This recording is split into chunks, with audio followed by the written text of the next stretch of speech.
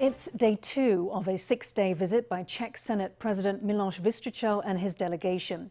On Monday, Vystrcil witnessed the signing of 3 agreements between Taiwan and the Czech Republic at a trade and investment forum. The memorandums of understanding will focus on boosting exchanges in smart cities, smart machinery and other tech sectors.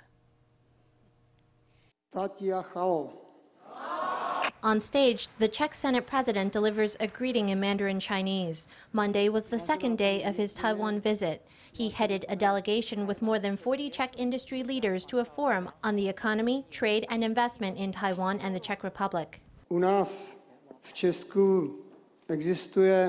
is this saying in Czech: if you want warmth, simply saying it won't bring you warmth. You'll only get warmth after you light a fire. The Senate president stressed that the Czech value deeds over words. The Czech Republic is Taiwan's 4th biggest investment destination in the EU.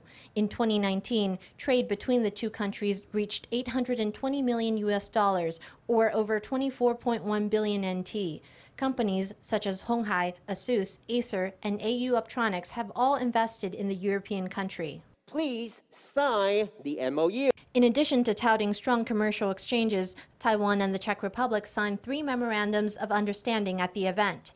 They centered on smart cities, the so-called artificial intelligence of things, entrepreneurship, and smart machinery. The Czech speaker also took the opportunity to respond to China's condemnation over his visit. The main task for a politician is to not hinder economic operations and ensure a good environment for businesses. We must do our utmost to succeed. It's not just for the people of the Czech Republic or for the people of Taiwan. People from all over the world are watching us. Whether this visit is a success will have an impact on any future developments. The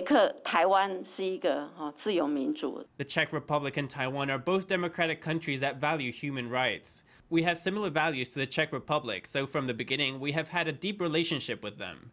As for China, I will not comment on that. The delegation members are touring Taiwan in a diplomatic bubble. This involves every person at every event wearing a mask at all times. Czech and Taiwanese participants must use different entrances, and they must all disinfect their hands and pass temperature checks. Event staff must wear face masks as well as transparent face shields. The Taiwan Centers for Disease Control has sent personnel to join events to ensure that there are no public health oversights.